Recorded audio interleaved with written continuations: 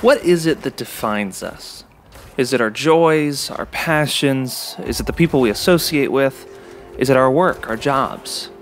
Well, in Remedy Entertainment's newest game, Control, I'd argue that it's our obsessions that define us. Now, there's Control spoilers and I guess some spoilers for a few older properties in here, so don't watch this until you've completed the game.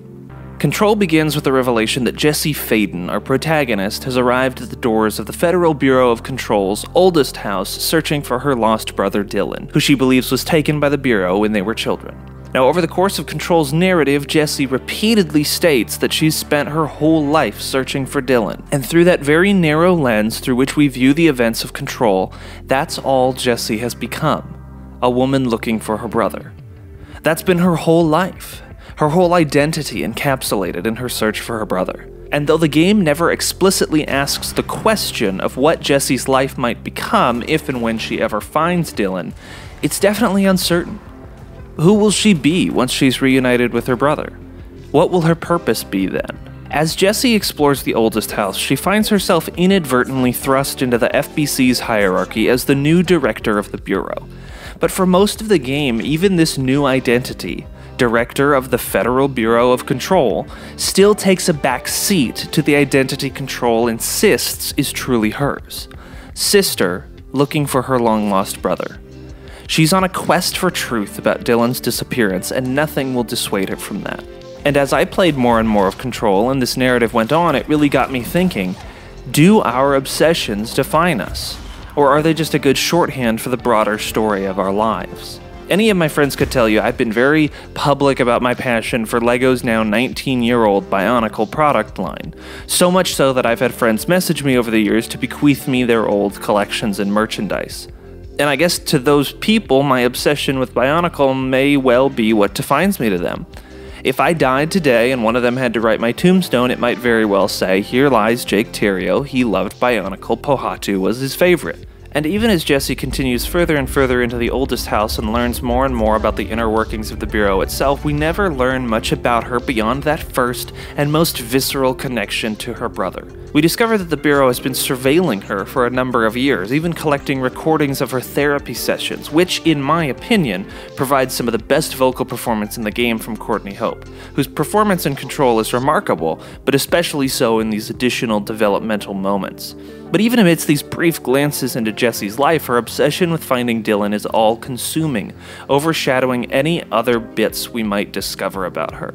Though perhaps that's intentional as a storytelling device. By not revealing much else about Jessie, the player is able to impart more of themselves onto her, making each playthrough of Control that much more personal to everyone who plays it. But even if we view Jessie as a mostly blank canvas, that one extremely bold brushstroke of her obsession is defining enough that we can't ignore its implications. Jessie's quest to find her brother not only becomes the most defining thing about her, but also the thing that gives her purpose. It's the catalyst for everything that happens after she crosses the threshold into the lobby of the Bureau, as well as the thing that brought her there in the first place.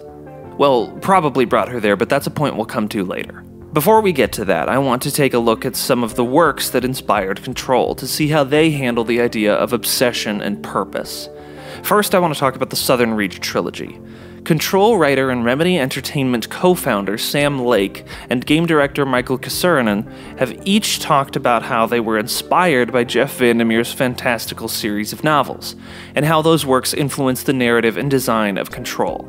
The first book of Vandermeer's series is told from the perspective of a biologist, who joins an expedition into the mysterious Area X to find answers regarding the fate of her husband, who'd himself been part of a previous and ill-fated expedition into Area X's pristine wilderness. But the second and third books are told from the perspective of the new director of the Southern Reach, John Rodriguez, a man known to his employees as Control. Known in other branches of government as a fixer, Rodriguez arrives at the Southern Reach as an outsider, and begins working to correct the organization from the inside out. And like in Control the game, the stories of Vandermeer's Southern Reach trilogy often show his characters obsessing over Area X to the point of being consumed by it, in some cases even going so far as becoming literal extensions of the ever-expanding phenomena. Another inspiration confirmed by Kassurin, and particularly in how the team approached the character of Jesse Faden, was Buffy the Vampire Slayer. When I first learned this, I wondered if they not only modeled Faden as Buffy-esque in personality, but perhaps took some notes from a subplot in Season 4 of the television series, wherein Buffy stumbles across a secret government organization that's capturing and studying the demons of Sunnydale. This secret organization, called the Initiative, is led by one Maggie Walsh, whose obsession with the study and artificial evolution of demons eventually results in her death, a fate somewhat similar to Jesse's directorial predecessor Zachariah Trench. Trench's obsession with the powers beyond the Bureau led him, like Maggie Walsh, to a series of unsound decisions that culminated in his death and the near collapse of the agency he worked for. Trench's obsessions and influence over the Bureau bear marked resemblance to the former director of Vandermeer's Southern Reach.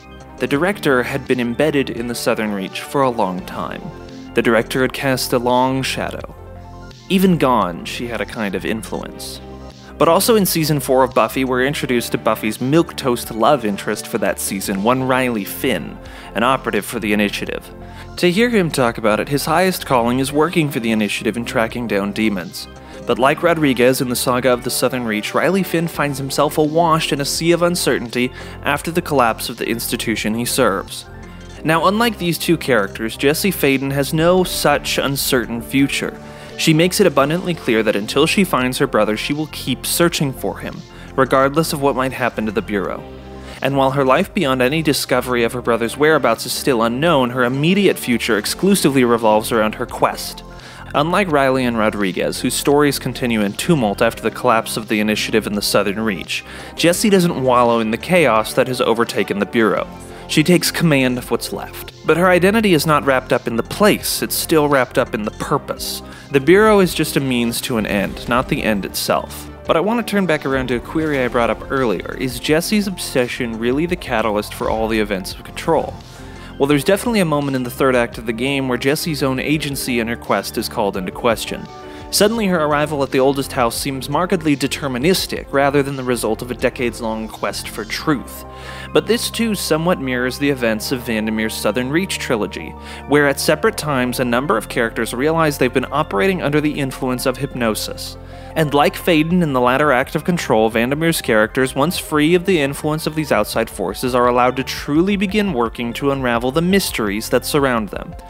But as I stated in the very beginning of this video, do our obsessions define us? Do they guide our lives? Well, I think that's something for each of us to consider. I think that the key takeaway from Control is that we need to be careful not to let our obsessions consume us. Let the stories of Zachariah Trench, Maggie Walsh, and the long line of Southern Reach directors be cautionary tales. I think Jeff Vandermeer puts it well in the second book of the Southern Reach trilogy. These were the kind of thoughts you had to keep at bay and fuel, if you could manage the trick. You couldn't become devoured by them, but you had to heed them. Because in Control's experience, they reflected some instinct you didn't want to go against. Obsessions, especially ones we attach to goals, can be important, but they can also be dangerous, as the narrative of Control would willingly show. Be passionate about things, but don't let that passion cloud your judgment. Stay in control. Hey everybody, this is Jake Theriault with Subpixel. If you've made it this far, hopefully it means you enjoyed that video that you just watched. So if you could leave a like and a comment and subscribe if you're not subscribed already, that lets us and our robot overlords at YouTube know that this video is worth watching. So thank you for that, and we'll see you next time.